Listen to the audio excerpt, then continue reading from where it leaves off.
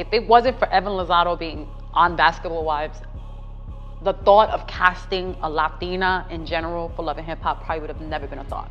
Welcome back to my channel, mother suckers. Hey, did y'all see this 1-hour interview with Erica Mena?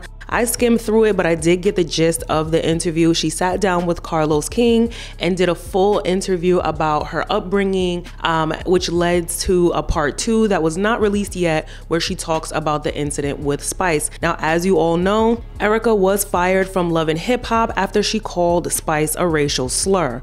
Spice mentioned Erica's son not liking her, and production had to separate the women during the altercation when Mena flipped the table and continued to call Spice a blue monkey. But during the interview with Carlos King, viewers couldn't help but notice how much darker Erica's skin has gotten. Was it a spray tan? Did she go on vacation? Is she trying to garner sympathy for the darker skinned folks because she called someone a monkey? Like, what's going on? During the interview, Erica discussed her childhood and how she was raised in foster care, where her anger originally stemmed from, which was her broken family and broken relationship with her mother. Child, she brought up the affair that she had with DJ Envy again. I mean, if I had $1 for every time Erica Mena did an interview and brought up DJ Envy, I would be wealthy at this point, okay? But I do think the timing of this interview is very interesting. Now with everything coming out with DJ Envy's legal situations and then Erica Mena doing this interview, child, Envy is having the worst year of his life, and that's why it is very important, men,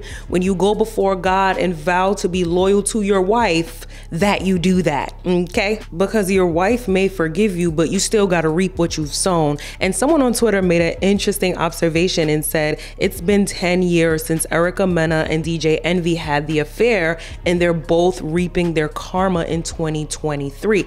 Very interesting observation. But yes, she is standing on the hill that she did not know he was married. And honestly, if you didn't know he was married, but you was messing with a married man, I mean, I think there would be a little bit of shame and embarrassment behind that. This is why I say bring back shame. Especially after what Safari put her through, it doesn't seem to be any type of remorse when she discusses DJ Envy and his wife. But moving on, the big elephant in the room is, how does she feel about Spice? Like, how does she feel about the racial remarks that she made towards Spice, calling her a monkey, and her pattern of calling dark-skinned black women monkeys? And I don't really want to hear, oh, she just called her a monkey, it wasn't racist, because she only says it to dark-skinned black women. And so you won't hear her calling a Latina woman who looks like her a monkey. You will never hear that. And this has been a trend with a lot of the lighter skinned Latina women on these reality shows. Evelyn Lozada, Cardi B, you know, they always make reference to black women in colorist undertones and racist undertones, and then say, well, I was just mad, so that's what I said as a diss because I was mad.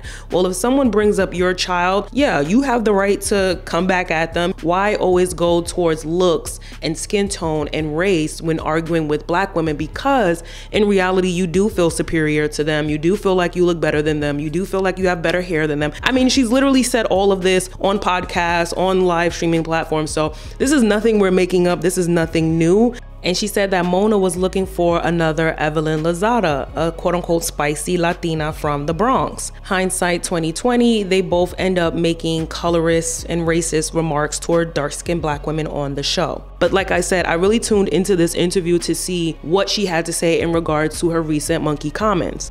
But that's supposed to be happening in part 2, so I'll let y'all know what happens over there when that drops. Let's get into some of the comments. Most of the comments was not here for Erica Mena and this whole press tour. Someone said, I just cannot find it in me to feel Erica is genuine, like not even a little bit. Healing is a major part of life for us all. Erica needs to heal. Someone else said, she's really trying to paint the picture that she's cultured, exposed to diversity, and not racist. That's her entire angle. This interview would have worked in her favor if she admitted to her wrongs first and then started telling these stories, which I do agree with. She kind of just jumped into, okay, when I was a baby, I was in foster care, and then we have to wait for part 2. Like, no, I want to hear it now.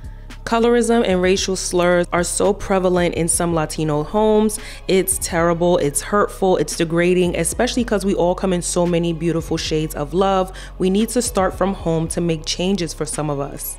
I agree. But y'all let me know your thoughts down in the comment section. Now that racism and colorism is a spotlight conversation on these shows, child, a lot of people are gonna be getting the axe, okay? This is my first time addressing the Erica Mena and Spice issue on my channel, so feel free to let me know down in the comment section. How did you feel about that argument between the two ladies? Do you feel like Erica was justified because her son is a very sensitive topic for her? Do you think it's fair game during an argument to say whatever you feel like saying, no matter the isms? Let me know your thoughts. I'll be reading. Like, subscribe, and I'll see y'all later.